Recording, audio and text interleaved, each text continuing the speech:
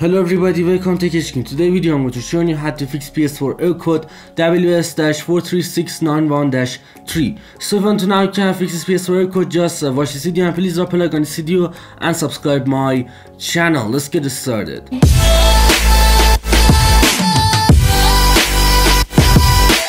Okay guys, for the first way to fix this PS4 error code, first off you should go to the top bar on your PS4 and then just go to the right and select settings, and then just go and select account management. On here just go to the account management and then just scroll down and select activate as your primary PS4, and then just scroll down and select deactivate. On here just go and select deactivate, and then you should accept some rules from PS4, so just select yes and then wait to deactivating.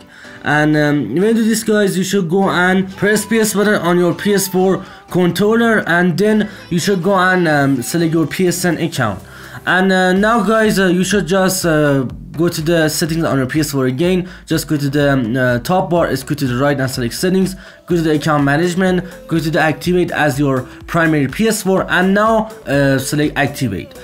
So first of all, go and deactivate primary on your PS4 or activate as your primary on your PS4, and then do the opposite of your previous work. And now guys, if you did this and already this comes up, don't worry, because you can just go and select restore licenses on your settings on your PS4 settings, and just go and select restore licenses, go to the account management, then scroll down and select restore licenses, and sometimes it works. And also guys, you can just go and select sign out or first option on account management, and just sign out from your PSN account. Then you should go and select sign in and enter your email and also your password of your PSN account, and just sign in again to your PS4 account, and sometimes it works.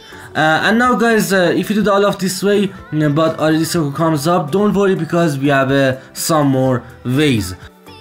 Okay guys, for the next way to be able to purchase game or ps4+ on your PS4, you should just go and use other ways to purchase games or ps4+ on your PS4. For example, just go to the settings, go to the account management, go to the account information, and now just wait for a few seconds.